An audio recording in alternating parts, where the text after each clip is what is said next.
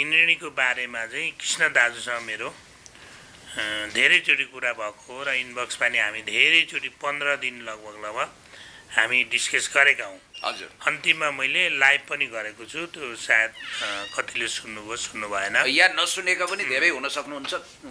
के थियो त्यो लाइभमा र डिस्कस के थियो त्यो बताइदिनुहोस्। मैले जुन इन्द्रेणीमा जाँदा देखिएका कुराहरू, भाइ बहिनीलाई भनिएका कुराहरू, जुन आफू मैले बारम्बार भनेछु यो सामन्ती सोच भएको जस्तो तरिकाले आफू चाहिँ मालिक बनेर त्यहाँ काम गर्ने अथवा त्यहाँ उनका पार्टनर भनौँ न, काम गर्ने नि नभनौँ, उहाँका सहकार्य भाइ बहिनीलाई दाजुले जुन शब्दहरू बोल्नुहुन्थ्यो, कृष्ण दाजुले ओए त यहाँ आइज होइन, त्यो चाहिँ नोकरलाई भन्छन् पहिला यो सामन्ती शासनमा गरिने व्यवहारलाई तपाईँले सुधार्नुहोस् र जसले पनि जति दिएको यो तपाईँको आफ्नो निजी कमाइ र आफ्नो घरकाबाट आएको सम्पत्ति होइन, यो हामी जस्ताले दिएको धेरैजनाको सम्पत्ति, यसलाई पारदर्शिता गर्नुपर्छ भन्ने चाहिँ मेरो मेन भनाइ हो। तपाईँको एउटा भनाइ त्यतिखेर मलाई अहिले पनि याद आउँछ।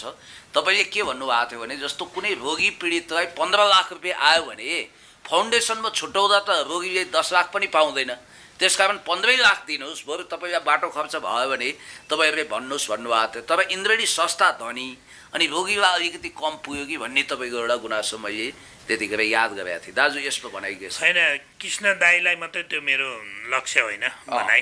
धेरैजना जो अभियन्ता बनेर म जस्ता लाखौँ व्यक्तिसँग पैसा उठाइन्छ नि, उहाँहरूप्रति हो जो धेरैले त्यस्तो गर्नुभएको छ।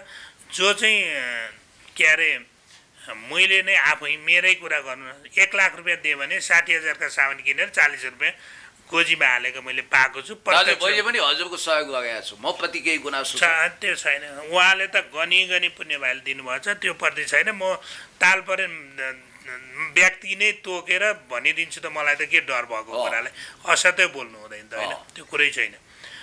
त्यो चाहिँ मैले भन्न खोजेँ। जो प्रकाश सुवेदी दाजुका इन्टरभ्यूमा कृष्ण कण्डेल दाजुले 50,000 रुपियाँ 50 लाख रुपियाँ घरमा 3 करोड रुपियाँ संस्थामा छ भनेकामा त्यतिखेर चाहिँ मैले आवाज उठाएको मलाई थाहा थिएन होइन। त्यो पैसा किन राख्यो र केका लागि? मलाई पनि संस्थामा राख्न, मेरो नि हेमेनमा फाउन्डेसन नेपाल छ, संस्थामा राख्न भाइ बहिनीलाई लाख 2 लाख 5 लाख दिन्छु भन्छन्, तर आजसम्म मैले 1 रुपियाँ कोहीबाट कुन माइकालाल लु 1 रुपियाँ हेमथापालाई दिएँ भनेर आयो भने त्यतिखेर कुरा गर्छु। किनभने हामीले जब पैसा अरूबाट उठाएर संस्थामा राख्नुपर्छ भने त्यो ठुलो योजनाको लागि भन्नुपर्छ पब्लिकलाई, र त्यो व्यक्तिलाई भन्नुपर्छ जसले सहयोग गरेको हुन्छ म यसो गर्दैछु यहाँ पैसा राख्दैछु भनेर। मैले त्यतिखेर नि कृष्ण दाजुले भनेको, उहाँ आर्मीको हलदार, धेरै भएदेखि 30,000 35,000 तलब छ होला। यो 35,000 तलबले घर बिहा धानेर यत्रो प्रगतिको घरदेखि हरेक होला नि त्यो आफ्नो आफ्नो होइन, कसरी आयो त? यो पारदर्शिता हुनुपर्छ भने जस्तै महावीर पुन दाईको मैले आफै नि सहयोग गरेर त्यहाँ कुरा उठाएको छु। उहाँले म जस्ता व्यक्तिसँग पैसा 1000 उठाउनु त त्यो लगानी गरेर के गर्नुभयो त? कसले कति दियो र कहाँ के लगानी भयो चाहिन्छ चाहिँदैन? रवि लामिछाने हुन् कि ज्ञानेन्द्र साई हुन् कि ABCD कृष्ण कण्डेल, यो चाहिँ भन्न खोजेको हो। मैले उनीहरूले धोन गरे भन्नेमा म प्रमाण बेगाएर भन्न सक्छु, त्यसलाई खोज्दा थाहा होला। तर पारदर्शिता हुन जरुरी छ। जो हेमथाबाट 4 लाख रुपियाँ लिए भने त्यो 4 लाख रुपियाँ कसलाई दिए त त्यो भन्न जरुरी छ के। तपाईले अहिलेसम्म इन्द्रेणीमा कति दिनुभयो? मैले इन्द्रेणीलाई भनेर दिएको चाहिँ 4,10,000 हो, तर उहाँको मार्फत बाँडेको चाहिँ कृष्ण कण्डेल दाजुले मिडिया भन्नु चाहिँ 30 देखि 40 लाख रुपियाँ उहाँ मार्फत बाँडेको हो। तपाईँ मार्फत? उसले नै बोल्नु भएको छ भिडियोमा। जस्तो तपाईले दिएको पैसा पुरापुर सदुपयोग भयो। अब यसलाई के गर्नु, अनुसन्धान नै लाउनु पर्छ भन्यो न। अब अहिले आफू विदेशमा छु, यसलाई कसरी ठोक? जस्तो दाजुले एउटा फेसबुक लाइभमा के भन्नुभएको छ भने कुनै संस्था चलाइदिने हाम्रो ठेकदारी होइन, त्यो संस्थामा 20 जना स्टाफ होलान्, 60,000 लाख तलब खालान्, त्यो संस्था धनी बनाइदिने हामीले होइन। तपाईँहरू बरु एउटा झोलामा संस्था सुरु गर्नुहोस्, भाडा तिर्न सक्नु भएन एउटा सानो कोठा लिनुहोस्, हामी सहयोग गर्छौँ, तर अपारदर्शी ढङ्गले संस्थाको लागि भनेर छुट्टै पैसा नलिदिनुहोस्। यो बिजनेस होइन, यो धन्दा होइन। गरिब दुखी रोगीहरूको लागि मैले जसरी मद्दत पठाएको छु त्यो जस्ताको तस्तै हुनुपर्छ। जस्तो विदेशमा खाइ नखाइ मान्छेहरूले देश विदेशमा एकछिनको लागि हजुरले 4 लाख पठाउनु भयो, हजुरको अपेक्षा के हुन्छ भने बरु 4 मा 1000 थपियोस्, त्यो दानी छ भने। किनभने त्यो त हुलाकी बनेको हो नि त, उहाँहरूले सहयोग लागि दिएको, उहाँकै खल्तीबाट त दिएको होइन। र त्यसपछि 2 लाख पनि नपुग्ने माहौल नहोस् भन्ने हजुरले राख्नु भएको थियो। एक्ज्याक्टली मेरो सोचाइ नै त्यो एकदमै त्यो हुनुपर्छ, जरुर पनि छ। संस्थाको नाम गरेर अहिले तपाईँहरू के अरे नेताले भ्रष्टाचार गरे भनेर मिडिया ल्याउनुहुन्छ नि। तपाईँहरू यो संस्था चलाउनेलाई म कृष्ण दालले मात्रै भनेको होइन, त्यो तपाईँ खोजी निन्दा खोजी अनुसन्धान गर्नुहोस् त कति भ्रष्टाचार भएको रहेछ। हेमेन माया फाउन्डेसनले लगभग 4 साल भयो होला 5 साल भयो होला संस्था स्थान, त्यहाँभित्र 3 करोड रुपियाँ भ्रष्टाचार भएछ। मेरो आफ्नै संस्था जो त्यहाँ काम गर्ने भाइ बहिनी अरू छन्, म उहाँ छु, विश्वासले यो भन्यो त्यो भन्यो दिँदा होला तानी भने मैले आफै आएर अनुसन्धान गरेर त्यति भएछ भने यो वृद्ध आश्रम फेरि सबैलाई भनेको होइन, अन्यथा नलिनु होला है। वृद्ध आश्रम बाल आश्रम यो हरेक खोलेका छन्। अनि यो जस्तै इन्द्रेणी भए यस्ता महावीर पुण्य दाइले चलाउनु भएको छ, हस्पिटल चलाउँछु भन्छन्, विद्यालय चला, त्यहाँभित्र कति भ्रष्टाचार भएको छ। पैसा ठिक आज कहाँ पुग्यो पब्लिकको पैसा। अनि त्यहाँ उनीहरूको लगानी कति भएको रहेछ र उनीहरूले के किनिसकेका छन्, उनीहरूको ब्याङ्कमा कति रहेछ, उनीहरूको आफन्त कति रहेर त्यो अनुसन्धान गर्नु त। यो नेपाल यसै भएको छैन कि, त्यसले गर्दाखेरि मैले चाहिँ यसलाई खरो रूपले उठाएको। आज तपाईँहरू भन्नुहोस् विदेशमा हुँदा हप्तामा कतिवटा अभियान चलाउँथे, 10 लाख 20 लाख उठो, 30 लाख 50 लाख उठो भन्थे नि, त्यो पुराका पुरा बन्द गरेको छ एम थापाले। आज एकजनाले अभियान चलाएर कसले 1 लाख रुपियाँ उठायो भनेको देख्नुहोस्। भित्रै कोहीले गरेका छन्, नभए कतारबाट मलेसियाबाट युकेमा त हाम्रै नेपाली छोरी गोरेकी बुहारी ईशा गुरुङ भन्नेले कति हामी जस्तालाई ठगिनु होला। तपाईँले त अचम्मको कुरा गर्नु, ईशा गुरुङको त ठुलो समाजसेवीको परिचय छ, तपाईँले ठगिन भन्नुभयो। उहाँले त ककल्ला भाइरल पनि बनाइरहनु भएको छ। तपाईँको ठगिनको मतलब यो हो कि अनुहार आफ्नो टल्काएर चेलीबेटी भनेपछि जसले दिइहाल्छन्, नहुने अथवा हुने उनीहरूको आफन्तमा परेकालाई सहयोग गर्नका लागि भने गरिब दुखीलाई कति के अरे शोषण गरे होला नि त, यो भन्न खोजेको कि यसमा अभियान गर्नुपर्छ। हुन्छ प्लिज। अहिले जो कृष्ण गढ इन्द्रेणीको जो कन्ट्रोभर्सी चलिरहेछ नि त, जस्तो यौन हिंसाका कुराहरू छन्, सेक्सुअल हेरासमेन्टको कुराहरू आएको छ, कुटपिटका कुराहरू आएको छन्, सँगसँगै अब त्यसभित्र अब सहयोगको पैसा हिनामिनाको कुराहरू यावत कुराहरू आएको छन्। सुरुमा त्यो विषयमा प्रवेश गर्नुभन्दा पहिला चाहिँ तपाईँ र कृष्ण कडेलजीको सम्बन्ध चाहिँ कस्तो छ अहिले चाहिँ, अथवा पहिला थियो भने कस्तो थियो, अहिले यो घटनापछि चाहिँ तपाईँहरूको फोनमा कुराकानी अथवा बोलचाल भएको छ कि छैन? यो छ राम्रो हुन्छ, यो बारे कुनै पनि कुरा भएको छैन। जस्तो तपाईँले मेरो भएको छ त्यस्तै हिजो त्यास गर्दा चाहिँ यो संसारमा राम्रो मान्छे बाँच्न दिने रहेछन् भाइ भनेर त्यास गर्नुभएको छ, यति मात्रै हो। हाम्रो अरू कुरो भएको छैन। व्यावहारिकता आफूभित्रका कुराहरू बेग्लै होलान्, तर यो विषयमा चाहिँ अहिले शर्मिला बहिनी चाहिँ आउँदा मलाई कुरा भयो, अहिले भर्खरमा यहीँ पनि भयो, बाटा पनि भएको हो। र कृष्ण दाइ चाहिँ यो बारेमा मैले केही पनि कुरा गरेको छैन, किनभने आफै पारिवारिक झमलामा फसिरहेको भएर मैले यो विषयमा धेरैले मलाई पठाइदिए, बोलिदिनु यस्तो भन्दै थिएँ। म अब त्यत्तिकै बोलेर नि हुँदैन होइन, भोलि अब के हो भन्ने एउटा बुझ्नु नि पर्छ यस्ता कुराहरू। त्यसले गर्दा मेरा लागि शर्मिला बहिनी नि एउटा आफ्नै बहिनी जस्तै, कृष्ण दाइ नि आफ्नै दाजु जस्तो हुनुहुन्छ। जुन कुरो मिडियामा देखियो शर्मिला बहिनीले बोल्नुभयो, यो चाहिँ कानुन रूपमा जाने, हामीले भन्ने होइन। कानुनले अनुसन्धान गरेर, प्रशासन छ देशमा, कानुन छ, अदालतले भन्ने कुरो हो। हामीले विषयमा बोल्न त्यति उचित जस्तो लाग्दैन मलाई। तपाईँलाई चाहिँ जस्तो यस्तो इन्द्रेणीमा त्यस्तो पनि हुन्छ भन्ने चाहिँ तपाईँलाई पहिले पनि थाहा थियो भन्ने कुरा चाहिँ होइन, त्यस्तो त्यो होइन। मैले भन्न खोजेको शब्दमा चाहिँ असभ्य शब्दहरू बोलिने त्यस्तो त्यहाँकालाई त्यस्तो अनैतिक क्रियाकलाप हुन्छ भन्ने त मैले त सोचेको नि थिएन र त्यो भनेको नि छैन मैले। त्यस्तो मलाई चाहिँ त्यो जसले जे भने पनि म कृष्ण कण्डेल पक्षको नि होइन, म शर्मिला मेरा लागि दुईटा आँखा बरा हुन्। कृष्ण कण्डेल दाजुले त्यस्तो चाहिँ गर्नुहुन्छ होला जस्तो चाहिँ मलाई चाहिँ लाग्दैन। यो चाहिँ हो शब्दमा चाहिँ मैले बुझेको छु। उहाँलाई यो शब्दका बारे 3 हप्ता कन्टिन्यू हामी डिबेट गरेका हौँ। त्यहाँका तपाईँ शब्द होइन, त्यहाँ जसो जो उहाँका सहकार्य भाइ बहिनीलाई त योले ऐ भन्ने शब्द त्यो मेरा लागि अश्लील भन्दा नि अश्लील भयो के यो जमानामा।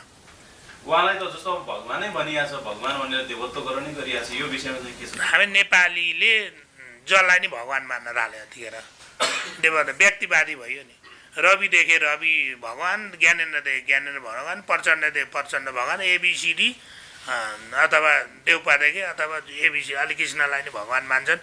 जो बुझ्नु भएको छैन धेरै अर्काका पैसाले आफ्नो अनुहार टल्काइरहेछन् त्यो चाहिँ भगवान हुन्छ। जो पछाडिबाट चाहिँ करोडौँ दान खुन र पसिना बगाएर दिएको हुन्छ त्यो चाहिँ लात मारिरहेको हुन्छ। यो हामी तपाईँहरू जस्ता नबुझेर कसले बुझ्दैन? त्यो बुझ्दैनन्। अब नबुझ्नेलाई बिस्तारै सम्झाउनु पर्छ। व्यक्तिगत रूपमा कस्तो व्यक्ति हुन् कृष्ण कण्डेल? म त्यस्तो नजिकबाट एकदम हाम्रो घनिष्ठ छैन। म उहाँको घरै कहिले पुगेको छैन। यही इन्द्रेणी प्रोग्रामबाट सहयोग गर्दा चिनेको व्यक्ति हुँ। म उहाँसँग अस्ति नै न्युयोर्क जाँदा पनि मेरा घरमा आउनुभयो, खाना खायौँ भेटघाटबाट उहाँ जानुभएको र यहाँ आउँदा पनि 2-4 खेप इन्द्रेणी भेट भएर यतिमै उहाँको म पारिवारिक भित्र आत्माको कुरा त्यति बुझ्न। दाजुलाई म एउटा प्रश्न सोध्छु। टिकटकमा लाइभ आयो, हजुर पनि एउटा 2टा गेस्टमा आउनुभयो र त्यतिखेर यो ओली किङ लगायतका व्यक्तिहरूले उहाँले चाहिँ त्यतिखेर इन्द्रेणी मार्फत राम्रै सहयोग गर्नुभएको रहेछ ओली किङले र त्यो ग्रुपले ठुलो डिस्कस गर्यो र अहिले एउटा भिडियो अहिले सोसियल मिडियामा एकदमै भाइरल भएको छ, आधा घन्टा जतिको छ र अमेरिकामा चाहिँ अब एउटा सन्दर्भ के छ भने नेपालबाट जाने हजुरले भने जस्तो अरूको धनबाट आफ्नो अनुहार टल्काउनेहरूले बोरामा पैसा उठाएर झोलामा बाँड्छन्, अर्थात् अपारदर्शी ढङ्गले करोडौँ उठाउने र यहाँ लाख बाँड्छन् भन्ने उहाँहरूले केही कुरा त तपाईँको तथ्यसहित लिनु भएको छ। अब अमेरिकामा जाँदाखेरि सेलिब्रिटी स्टारडम सहित गएपछि त नेपालीहरू भावुक छन्। अमेरिका, युरोप, विश्वमा जहाँ जाँदा पनि यस्तो केही अनुभूति दाइहरूसँग छ जस्तो त्यस्ता स्टारडम, स्टार भ्यालु प्रोपोगान्डा गरेर पब्लिसिटी स्टन्ट गरेर आएका मानिसहरूले आफूलाई मालामाल बनाएको त्यस्तो केही उदाहरण दाजुसँग छ? त्यो धेरैजना छन्। सबैलाई चाहिँ एउटै खाडलमा हाल्नु हुँदैन। कोही कोही आफ्नो पारिवारिक भेटघाट घुमघाममा नै गएर आएका छन्। तर धेरैमा धेरैको लक्ष्य भनेको युरोप अमेरिका गएर पैसा कमाउनु नै हो। कलाकार भाइ बहिनी हुन् कि अथवा नेताहरूको नियत धेरैको त्यही नै हुन्छ। किन त्यहाँ जाने, सङ्गठनमा कुरा गर्ने, पैसा उठाउन लाउने अनि पार्टीलाई छन्जा भन्दै अथवा व्यक्तिलाई पठाउने, यो मैले भोगेको छु, देखेको छु। यो स्वाभाविक कुरा हो। दाजुले लगातार राजकोट हस्पिटलको बारेमा प्रश्न उठाउनुहुन्छ। अहिले केही एङ्गलहरूबाट पनि आयो। म यसपछि पत्रकार मित्रहरूले मौका लिनुहुनेछ। मेरो अन्तिम प्रश्न के हो भने रवि लामिछानेज्यूको अहिलेको राजनीतिक अवस्था र रवि लामिछानेप्रतिको तपाईँको पुरानोदेखि नयाँ दृष्टिकोणमा कुनै बदलाव आएको छ कि? रवि लामिछानेज्यूको विषयमा अहिले जो फेरि सहकारीका कुराहरू पनि आएको छ, यावत कुरा आएको छ, यसको विषयमा एकदम दुधको दुध पानीको पानी छुट्टिने गरी हजुरले केही विषय राखिदिनुहोस्। मैले आफूले बोलेका कुरा कुनै कहिले पनि मेरो मुख मरेर भगवान पनि भन्न थाले परिवर्तन हुँदैन। त्यो भगवानमा स्वाभाविक कुरा, जसले नै हो आफ्नो कुरा राख्न पाइन्छ। अब कतिलाई राम्रो लाग्छ मलाई, अब तपाईँहरू कतिलाई राम्रो र कतिलाई यहीँ भित्रभित्रै कति गाली गर्न सक्नुभयो कति कुरा बोल्दा। अब व्यक्तिवादीमा छौँ नि, होइन? कसले चिन्छ र यसले यो बोल्यो भनेर भित्रभित्र यो त यस्तो रहेछ भने अघि मुरमुरी थाल्नुभएछ। त्यसले गर्दाखेरि यो त्यो भन्ने मेरो रविप्रतिको धारणा जस्तो पहिला थियो त्योभन्दा खरा छ। ऊ स्ट्यान्डबाजी व्यक्ति हुन्, बारम्बार भनेको। उसले पाएमा केपी ओलीदेखि 3 गुणा माथिको स्ट्यान्डबाजी गर्न सक्छ, प्रचण्डभन्दा 3 गुणा स्ट्यान्डबाजी गर्न सक्छ। अहिलेको राजनीतिक नेताभन्दा ऊ खरो रूपमा स्ट्यान्डबाजी हुन्। रविबाट परिवर्तन चाहनेहरू जस्तो कसैले नानी जन्माउँछ भने त्यो मैले हुर्काएँ, मैले गर्दा बढो भन्ने होइन कि। त्यो अटोमेटिक त्यो भगवान्ले त्यति देखाउँछ, त्यो बढ्दै जान्छ क्या आफै। तपाईँ यो रोड बनाएको देख्नुहुन्छ, म मेयर भए पनि अथवा म अर्को भए पनि यो लगभग अलिकति बढी गर्न सक्दिनँ, बनाउनै पर्छ अलिअलि केही न केही, बिजुलीहरू थप्नै पर्छ, पानी ल्याउनै पर्छ, न पब्लिकले सहँदैन। भनेको मतलब यो पुराना दलले गर्दै राजनीतिक दलले गर्दै गरेकामा भोलि रविले आएर केही गर्छन्, केही परिवर्तन हुन्छ, तर त्यसलाई हामीले स्वाभाविक मान्नेको। भोलि पुण्य गौतम आयो त्यो गर्नुपर्छ, म आए नि गर्नुपर्छ। जस्तो तपाईँहरूले टेलिभिजन चलाउँछु भनेर आउनुभयो, अर्को व्यक्ति तपाईँलाई योभन्दा राम्रो गर्छु भने केही न केही डिफ्रेन्ट त गर्छ नि, गर्दैन र? यही नै हो, अरू केही जाँदैन, त्यस्तो लाग्दैन मलाई। कृष्ण कणेलको मेसेजको रिप्लाई के गर्यो यहाँको? जुन मेसेज आयो मलाई अप्ठ्यारो पारे भनेर भन्नुभयो नि, त्यसको रिप्लाई के गर्यो? मैले यहीँ देखाइदिन्छु तपाईँहरूलाई। हो दाजु होला भनेर छ, त्यो त्यहाँभन्दा अर्को के भन्नु? मैले नबुझिकन हो पनि भन्न सकिँदैन, होला पनि भन्ने हो कि भन्नु। मैले म त सशङ्कितमा अघि भने मैले एउटा यहाँले उठाएको कुरा मैले थोरै जोडेँ। यहाँले उठाएको कुरा के छ भने त्यो कार्यालयमा कुनै पनि कर्मचारीलाई पे लिन्छ अथवा एउटा नोकर सरह गरिदो रहेछ भनेर यहाँले भन्नुभयो। त्यो त एक्ज्याक्टली ठ्याक्कै शर्मिला श्रेष्ठले हिजो यहाँ अथवा विगतमा यहाँ प्रेसमिट गर्दाखेरि पनि उहाँले के भन्नुभएको थियो भने त्यो कार्यालयमा बोल्यो कि म मर्छु कि अथवा मलाई कतिखेर मार्छन् भन्ने अवस्थामा रह्यौँ भन्ने कुरा गर्नुभएको थियो। भनेपछि यहाँले भनेको कुरा र उहाँले भनेको कुरामा केही न केही मेल खायो नि। अनि त्यो त हो, मैले बारम्बार मेरो लाइभ एक्चुअली हेर्नु भने डिलिट गरेको छुइनँ मैले, होइन, मैले लाइभमा नि कुराहरू भनेर छु। जो उहाँले बोलेका शब्द ती सकार्य भाइ बहिनीप्रति मेरो घोर आपत्ति भएर उहाँलाई 3 हप्ता मैले शर्मिला बहिनीलाई नि मैले कृष्ण कणेल दाजुलाई पठाएको ट्याक्स पठाएको छु, कल्पना बहिनीलाई पठाएको छु, टिका सानो बहिनीहरूलाई पनि पठाएको छु। हेर्नुहोस् तपाईँहरूले बोलेका शब्दले मलाई, तपाईँलाई दुखेन मलाई दुखो, कृष्ण दाजुले यसरी सम्झाएको छु भने मैले पठाएको छु। दाजु र मेरो यही कुरामा नै डिबेट हुँदै 3 हप्ता हामी डिबेट गऱ्यौँ। त्यस्तो नराम्ररी होइन, यस्तै यो नगर्नुहोस्, यो नगर्नु, भोलि तपाईँलाई आपत आइलाग्छ है। यो बारेमा तपाईँ सजग रहनु होला। तपाईँको घमण्ड धन छ, पावर छ, पार्टी छ, पछाडि नलाग्नुहोस्, भोलि तपाईँलाई खान हाल्छन् भने स्पष्ट मैले लेखेको छु, सोद्धा नि हुन्छ। दाजुले एउटा कुरा थोरै जोड्दैछु। जस्तो यहाँले कृष्ण कणेलसँग कुराकानी गर्दा कुन आइडीबाट कुराकानी गर्नुहुन्छ?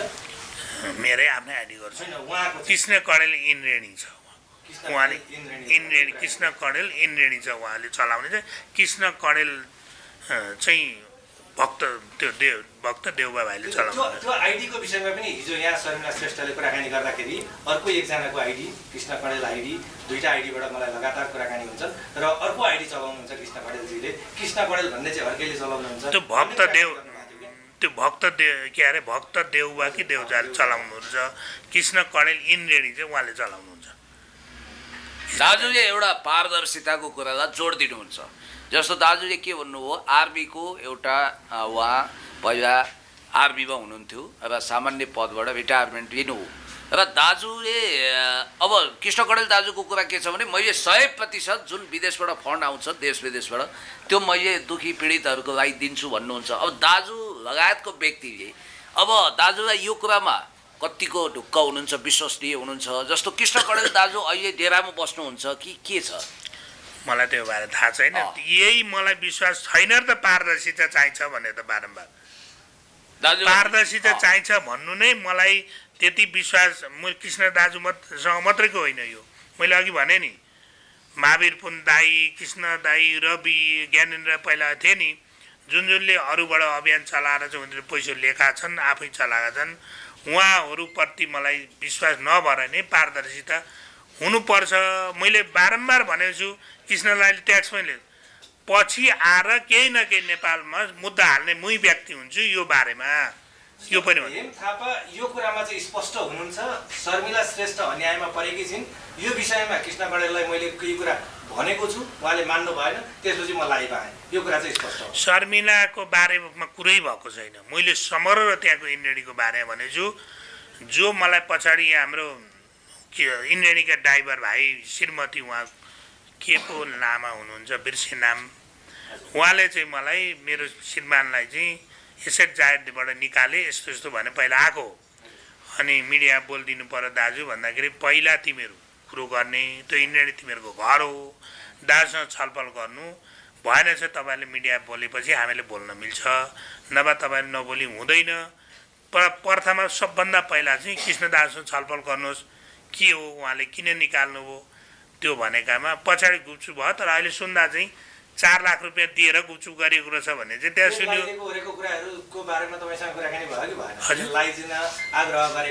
त्यो केही भएन। मलाई मेरो श्रीमानलाई जाहिरबाट निकाल्नुभयो, पुलिस केस गर्नुभयो, म रोइ कराएँ। यो बारे चाहिँ म अब के गरौँ भनेर चाहिँ उहाँले भन्नुभएको थियो। यो बारे मैले त्यही नै सल्लाह दिएको थियो। पछि उहाँ सुनसान भयो। अहिले सुन्दा चाहिँ 4 लाख दिएको भन्ने कुरा आजै त्यो रहेछ क्या। 4 लाखमा भन्दै हो। त्यतिखेर चाहिँ मसँग त्यो बहिनीसँग कुरा भयो त के लाग्यो। शर्मिला श्रेष्ठजीलाई अरू 4 जना चाहिँ मिल्न जानुभयो, म एक्लै भए पनि लड्छु भनेर यहाँ आएँ भनेर हिजो बेलुका लगभग रातिको समयमा आएर प्रेसमिट गर्नुभएको थियो होइन। अब त्यो केही न केही सेटलमेन्ट पक्कै पनि भयो। नभए उहाँले प्रेसमिट गर्नु नै हुन्थ्यो, सबैलाई सुनाउनु नै हुन्थ्यो होइन। उहाँहरू सार्वजनिक रूपमा जसमा चाहिराख्नु भएको छैन होइन। फोन गर्दा फोन उठाइराख्नु भएको छैन। के हो तपाईँको सत्यता भन्दा उहाँहरू बोल्न चाहिराख्नु भएको छैन। पक्कै केही न केही छ, दालमे काला आयो भन्छ। त्यो त कन्फर्म हो, त्यो कन्फर्म हो। त्यो त एकदमै होइन। मैले अघि भने मैले चाहिँ व्यक्तिबाट कसैले नि कोही गुनासो गरेका कुरालाई नै र म आफै इन्द्रेणीमा गएर म आफै पनि भोगेको छु र ती भाइ बहिनीलाई बोलेको कुरा जस्तो उदाहरण म ऋषि धमाला सरकारमै इन्टरभ्यू थियो, म त्यहाँ निक्लिनु पर्ने थियो। 52 चोटि फोन हान्नुभयो ऋषि धमाला सरले। फोन उठाउँदाखेरि फोन खोज्नुभयो मेरो, हेर्नु है। होइन अमेरिका राष्ट्रपतिका त मान्छे अगाडि बोल्छन्, कृष्णगढको इन्डियामा गएर बोल्न नपाउनु म तपाईँको फोन खोसियो त्यो बेला। त्यही भिडियोमा हेर्नुहोस् उहाँ चाह्यो भने। त्यहाँबाट चाहिँ मलाई चाहिँ अनि यो भनेको त सामन्ती शोषकले गर्ने काम हो। अनि भाइ बहिनी यता आइज, तँ यता आइज, छोरी चेली बुइनी हुन्छ नि, त्यहाँ छोरी हुन्छ नि। अब त्यो शब्दबाट चाहिँ मलाई अनि जो अरू कुरा थिए बहिनीहरूलाई भने, तर मुइसँग रिसाए ती बहिनीहरू फेरि तपाईँको कारणले हामी जारीबाट निकाल्ने भयौँ, यस्तो कुरो भयो। उनीहरूले मसँग रिसाए। मैले चाहिँ कोहीसँग प्रवाह गरिनँ। गलत छ, गलत गर्नु हुँदैन भन्नेमा लागेको लागै कृष्णगढलाई ख गरेर छोड्यो। आइन्दा चाहिँ गर्दिनँ भन्नुभएछ फोनमै। मैले फोन नउठाउँदा सोध्नुहोस्, मैले लाइभ गरेर फोन नउठाएपछि दिनमा 70 चोटि भन्दा 170 बढी फोन गर्नुभएको छ मलाई। लास्टमा फोन उठाउँदा भाइ 100 खेप त कुरा गर्ने हामी के भयो, तपाईँले भनेको कुरालाई महसुस गरेँ म। हान्दा यस्ता गलतहरू सकेसम्म गर्दिनँ, आउनुहोस् तपाईँ विचार गर्नुहोस् र पारदर्शी भने 7 दिन बसेर तपाईँ यहाँ चेक गर्नुहोस्, छलफल गरौँ भन्नुभएको। त्यति हो, अरू कुरो होइन। पारदर्शीका लागि तपाईँलाई म फाइल देखाउँछु, आएर चेक गर्नुहोस्, कहाँ चित्त बुझ्दैन भन्नुभयो। दाइ मेरो एउटा अनुभव भन्छु, आजसम्म मैले मिडियालाई सेयर गरेको छैन। त्यो फ्रेममा पशुपति शर्माले नि बोल्नु भएको छ। दाजु अलिकति ढिलो पुग्नु भएको थियो त्यो दिन, हामी अलि अगाडि प्रोग्राम गर्दै थियौँ। मैले 65,000 रुपियाँ टिकटकबाट आनासुकी मानामुठी अहिले यहाँ करोडौँ कमाउने छन्। मैले त्यो मध्ये मृगौला पीडितहरू रोगीको लागि दाजुको जस्तो त दाजुको चेलो बन्ने कोसिस गरेँ नि। दाजु त महान दानी हुनुहुन्छ। अनि मेरो श्रीमतीले मलाई लिएर इन्द्रेणीमै जानु भनिन्।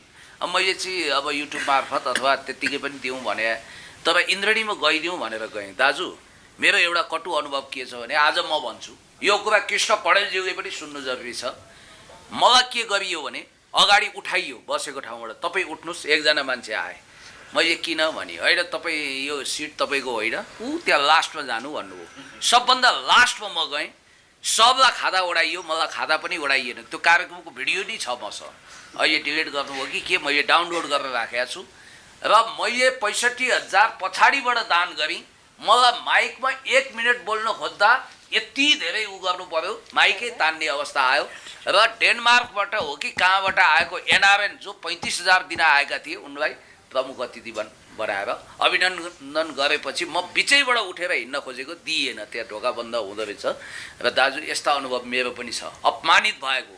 किनभने हामी नेपाली, अनि मेरो भुल के भएछ भने मैले जो दान गर्नुपर्ने जम्मै पीडितलाई त्यहाँ लिएर गएछु, त्यो मेरो भुल हो र।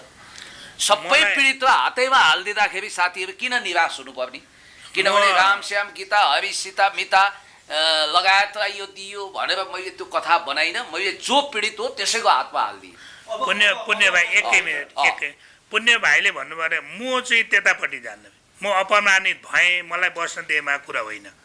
मलाई भन्नै बस्न पनि सबमा पर्छ मलाई ठिक छ तर त्यो प्रोग्राम भनेको कुनै सरकारी प्रोग्राम होइन कुनै प्रधानमन्त्री मन्त्री राष्ट्रपतिको मिटिङ होइन इमर्जेन्सी कल उठाउन पाइन्छ के उसको भ्यू आउँदैन भोलि त्यो गाना बुझिँदैन भन्दामा हामीले कल फोन पनि उठाउन नपाउनु भन्नेमा चाहिँ मेरो त्यो धारणा हो त्यही संस्थालाई म लाखौँ सहयोग गर्छु त्यसपछि फोन आउँदा फोन गर्दा नउठाउनु भनेर मेरो आफ्नो फोन तानिन्छ भने त्यहाँभन्दा अपमानित के हुन्छ होइन आदरणीय दाजु कृष्ण कडेलज्यूले एकछिन थोरै म जोडे आफूले भएको तिक्तता अथवा मिठासका कुरा रहे यहाँ अहिलेको विषय भनेको एउटा महिलामाथि होइन जस्तो स्कुटरमा चढ्दाखेरि कता कता हात लान्थे भन्ने खालको आरोप लगाउनु भएको छ शर्मिलाजीले गाडीमा बस्दा घुम्टो ओडिन्थ्यो त्यसपछि के हुन्थे भन्ने खालका कुराहरू आएका छन् त्यसरी त्यो कुरालाई चाहिँ तपाईँले कृष्ण कडेललाई कसरी चिन्नु भएको छ भन्ने हिसाबले जाउँ मैले त अघि भने अब उहाँहरूको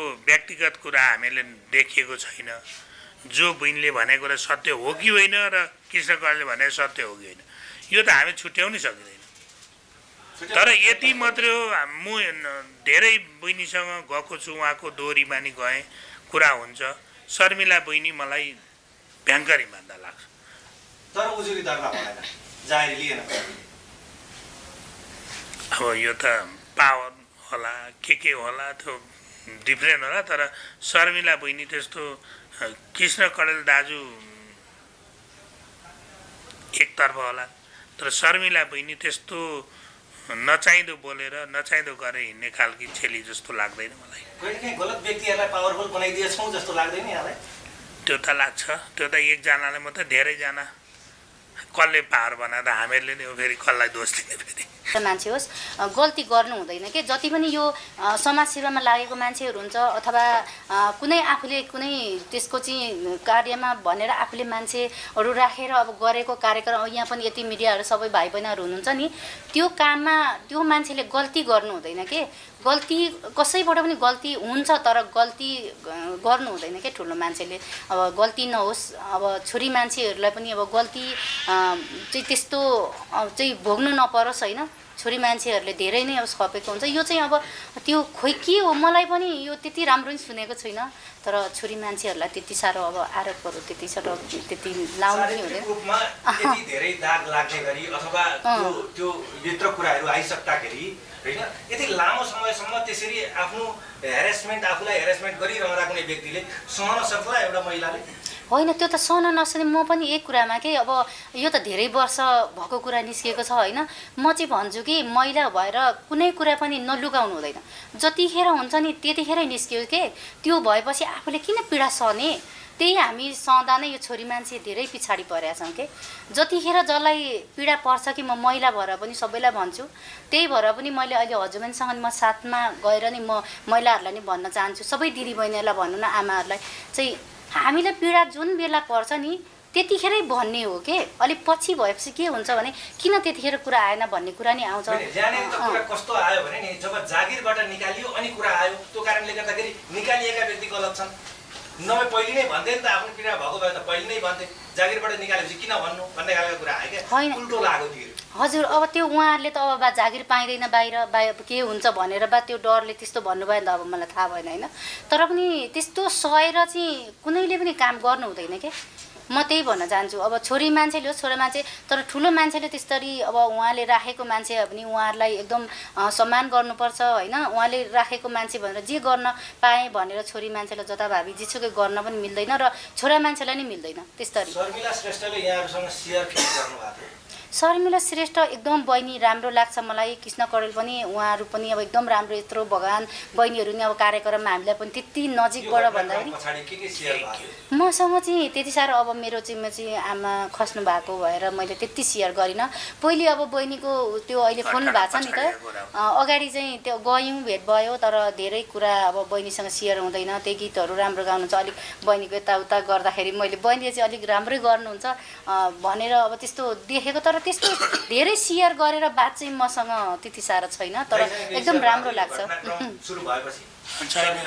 मसँग फोन गरे अस्ति दाइ नमस्ते भन्नु आज आउँदा चाहिँ कुरा भएको अघि म एक्लै भएँ पहिला यस्तो यस्तो भने मलाई एक्लै पारिरहेछन् मुद्दा लड्ने पैसा पनि छैन यस्तै यस्तै कुरा अहिले भर्खर गर्नुभएको थियो आउँदै जसले पीडा सुनायो नि यहाँलाई अमेरिका रहँदैखेरि ड्राइभरको श्रीमती भन्नुभयो अब उहाँ त मिल्न गइसक्नुभयो होइन त्यो पीडामा अब तपाईँले मलम लाउने प्रयत्न त गर्नु नै भयो कृष्ण बालसँग पनि कुराकानी गरेँ भनेर भनि नै राख्नु भएको थियो मैले भनिरहेको पीडामा सत्यता चाहिँ रहेछ है त्यो यसो हुन्छ अहिले मान्छेहरू हामी आफै अर्कालाई मात्रै नदोच्नु पैसामा धेरैजना बिक्छौँ अनि मान्छेको अनुहार यसले धेरै असर गरेको होला त्यहाँ जस्तो लाग्यो अहिले मलाई त्यो शर्मिला बहिनी अघि उहाँ भन्नु सोध्नु पनि कसैले आफ्नो चरित्र आफ्नो सत्यता आफ्नो शारीरिक आफ्नो परिवार सबै माया मारेर कसैले मेरो शरीर छोड्यो मलाई बलात्कार गर्न आयो हेरेसमेन्ट भयो कसैले आफ्नो जीवन दाउमा राखेर बोल्दैन त्यहाँ केही न केही छ तर यो नेपाल हो कि यो के भन्नु हामी पहिला चाहिँ सतीले सरापेको यो सतीले सराप देश छैन सतीले सरापेका चाहिँ मान्छे हो नेपाली देश होइन अब मैले अलिकति कुरा थप्न चाहेँ त्यो अब आफूलाई चाहिँ त्यस्तो पीडा परेर पैसै मात्रै सबै ठुलो कुरा होइन कि एउटा इज्जतको पनि कुरा हुन्छ छोरी मान्छे भनेर सबै छोरी मान्छे पनि हुँदैन होइन सबै त्यस्तो पनि हुँदैन तर त्यो आफ्नो इज्जतमाथि चाहिँ त्यस्तो दाग लाग्छ भने छोड्न पनि हुँदैन र त्यो अब त्यो यथार्थ अब सत्य तथ्य के हो होइन अहिले हामीले धेरै बुझ्न नि पाएका छौँ न त्यो धेरै नै हामी किनभने त्यो छोरी मान्छे लोभिन्छौँ के पैसामा लोभिन्छ तर लोभिनु हुँदैन भन्ने एउटा मलाई चाहिँ छोरी मान्छेहरूलाई अब बिचराहरू हुन्छ नि त आफ्नो बाध्यताले हुन्छ शर्मिला श्रेष्ठजी तपाईँ अगाडि बढ्नुहोस् यदि तपाईँ सही हुनुहुन्छ भने हामी तपाईँको साथमा छौँ त्यो त एकदमै कृष्ण करेलको गल्ती छ भने उहाँलाई पनि एउटा होइन छैन भने फसाउन मिल्दैन उहाँलाई भगवान मानेको त्यो चाहिँ गल्ती हुनु भएन कुनैबाट मेरो बाउ भने त्यहाँ जेलमा ठोक्नु गल्ती चाहिँ हुनु भएन कि यदि हो यति शर्मिला रोइरहेको छिन् एउटा चेली हुनु होइन ऊ पनि एउटा कृष्ण करेल भगवान जस्ताले चाहिँ त्यसरी रोउनु त हुँदैन नि त छोरी मान्छेलाई त्यो होइन भने यदि सत्य होइन भने भोलि शर्मिला वाइबाले पनि अब सरी श्रेष्ठ बहिनीले पनि मैले त्यो गल्ती अब शर्मिला एउटै नाम हुँदा वाइबा जोडिहालेँ तर उसले त्यति भोलि त्यो भएन भने चाहिँ शर्मिला बहिनीले नि त्यो बोलेको भोलि सदर हुँदैन सत्य हुँदैन यदि सत्य तथ्य थियो भनेर त्यति अगाडि मिडियामा आइसकेपछि छोरी मान्छे भने त्यो पारै हुनुपर्छ कि त्यसको चाहिँ गर्नुपर्छ र कृष्ण करेलले पनि त्यो गल्तीमा माफ माग्नुपर्छ माफ माग्दा पनि माफ पनि हुँदैन हजुर तपाईहरुको बहिनी शर्मिला वाइबाको कुरा के तपाईँ यो विश्वास गर्नुहुन्छ जस्तो म्याकुरी भनिने पवन खतिवडाले यहाँ बसेर 25 लाखको हामीलाई बार्गेनिङ चलाइयो भनेर पवन खतिवडा म्याकुरीले भने तपाईले चिनेको जानेको बुझेको शर्मिला वाइबा त्यसरी ब्ल्याकमेलिङ गर्ने नारी हुन् र के यो कुरा तपाईलाई झुट लाग्छ कि साँचो लाग्छ शर्मिलाले जति बुझ्छु उहाँलाई त्यस्तो ब्ल्याकमेलिङ गर्ने नारी जस्तो चाहिँ मलाई पक्का लाग्दैन हाकी हुन् बरु डाङ्गो कुट्छिन् ती होइन त्यस्तो तर अर्काको मनभित्र कुरा फस्न सकिँदैन अघि आयो नि पैसा बिक्छन् र भन्दा तपाईँ आफै भिडियोमा बोलेको रिसमा त तपाईँकै मिडियामा छ जग्गा दिन कहाँ गाडीमा लगेर हाले 4 लाखमा सेटलमेन्ट गरे त्यो केमा बिकियो त त्यसो भने बिकियो त नि अहिले जुन कुराहरू आए यी पनि त तिनैमा होला नि त तिनै के अरे जो इन्द्रेणीका ड्राइभरको मिसेस बहिनी उहाँले नै मिडियामा मलाई गाडीमा हालेर कहाँको जग्गा दर्दमा सुनिरहेको छु होइन अनि मलाई 4 लाखमा सेटलमेन्ट गऱ्यौँ हामीहरूले भने त्यो केमा बिकिएको त नि यसलाई त प्रमाणै ती छ हामीले भन्नु पर्छ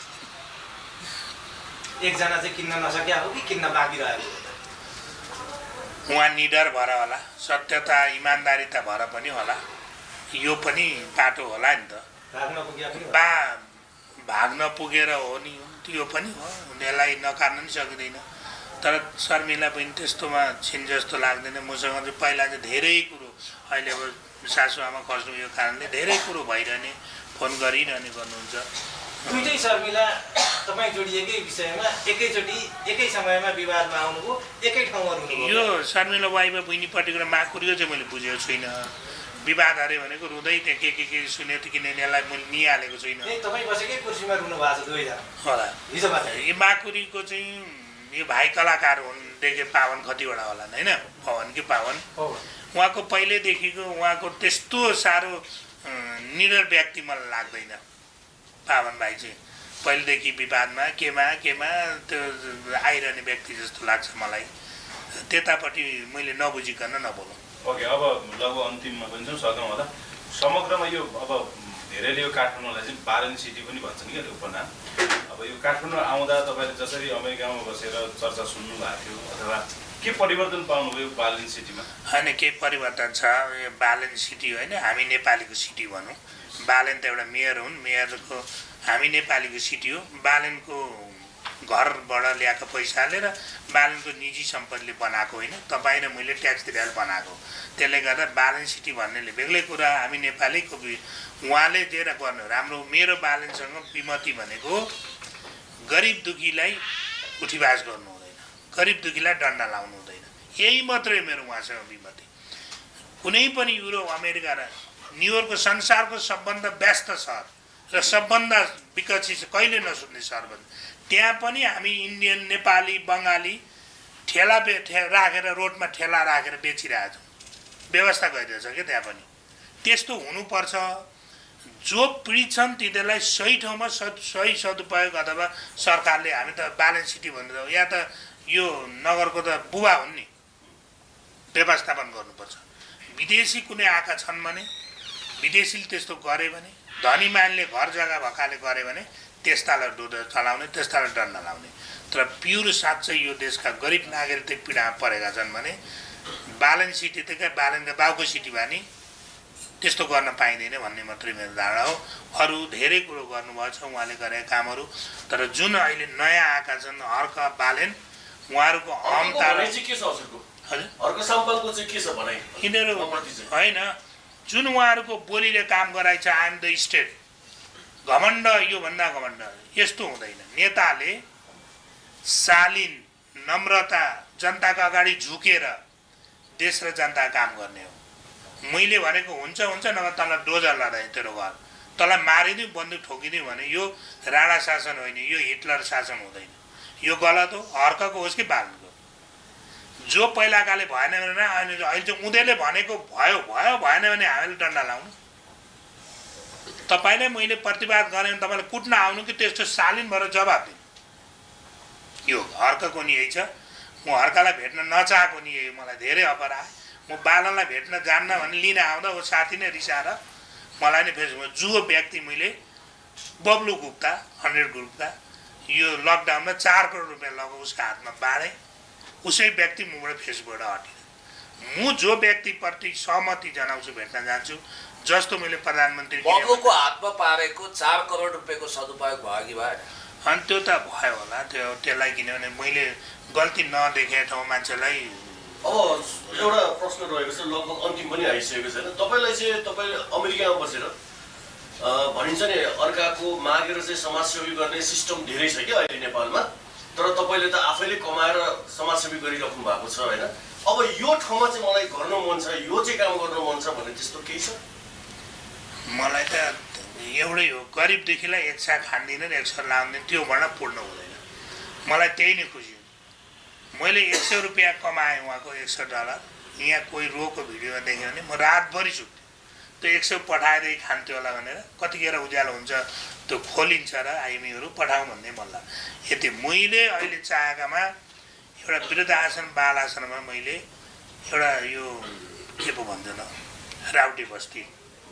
बनाउने चाहना हो अब त्यसमा कति सक्षम हुन्छ होइन थाहा छ यो देशको विकास होस् यहाँका जनता हामी नेपाली सुखी हौँ यो मेरो घर हो सम्पूर्ण नेपाल एउटा घर हो हामी परिवार हौँ हामी सबै सुखी रहन्छ तपाईँ जेठो छोरो हुने सुटबुट टाइममा हिँड्नुपर्ने कान्छो छोरो हुने लौरो टिकेर माग्दै हिँड्नुपर्ने यो नहोस् भन्न मात्रै चाहन्छु सबै परिवार हामी सुटबुटमा कि लौरो टेकेर हिँड्नु हुनुपर्छ भन्ने आदरणीय दाजु र भाउजूलाई धेरै धेरै सम्मान छ आदरणीय कृष्ण कडेलज्यू मेयर साहब बालेन शाहज्यू र हर्क साम्पाङज्यू प्रति पनि हाम्रो उच्च सम्मान भाव छ यद्यपि तर्कहरू आए आफ्नो ठाउँमा छ र दाजुले निरन्तरताका साथ स्पष्ट तरिकाले कसैलाई चित्त बुझोस् नबुझोस् खर तर्क राख्नु भएको छ माया भाउजूले पनि मनको कुरा नरोकाइकन भन्नुभएको छ दाजु भाउजूप्रति फेरि पनि भोइस प्रेस क्लब आभारी छ दाजुको सुस्वास्थ्य दीर्घायु धन्यवाद, दाजुभाइहरूलाई कामना। तपाईँहरूको सामान्य मैले सहयोग गर्ने हुने गर्छु। मलाई कसैसँग लिनु पनि छैन, दिनु नि छैन। कोहीबाट कोही पद ल्याउनु, तपाईँहरूको यहाँ क्यामेरा जाहिर खोज्ने अथवा प्रधानमन्त्रीले जाहिर कुनै कुर्सीमा बस्नलाई होइन। यो देश र समाज हामी नेपाली विकासमा जाउँ भन्ने मात्रै, अरू केही होइन।